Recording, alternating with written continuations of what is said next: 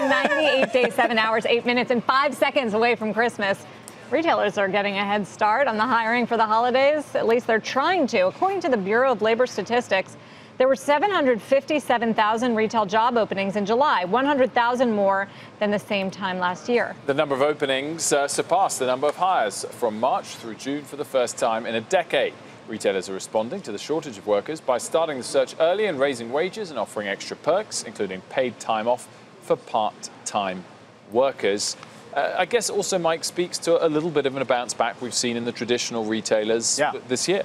Right. So you have traffic is up at a lot of the retailers. Obviously, they're all kind of gearing up for it. They got very lean in past years. So it shows you the front of worker shortage in several different sectors, right? We have truckers, call centers. You see these reports. And then retailers, and in a very tight job market, you're offering 2 months, of work, and that's easy to say. So the question is, are we going to see higher wages because of the supply of the shortage of workers, or are these all going to be temporary workers, which don't increase the overall wage picture? And I just don't know how much retailers perceive they have that flexibility to raise wages. On another sort of point on this, and I guess it was really inventory levels a couple of years ago that took the stocks down around Christmas, that they kind of overrun that level. Last year they were much leaner and therefore ready for it to set them up for a better performance this year.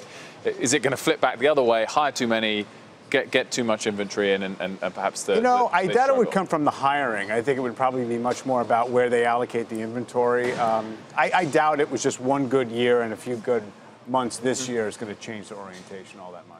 And the question, I guess, is another question is how much is going into e-commerce? So many of these businesses have, from just the time from last year to this year, built up their digital businesses. And what happens on the tariff front? If we continue to see another announcement potentially today, which starts to include consumer goods, and then another $200 billion, that includes apparel and everything else. Labor Day, supposedly, holiday season goods are supposed to be in the country for the most part.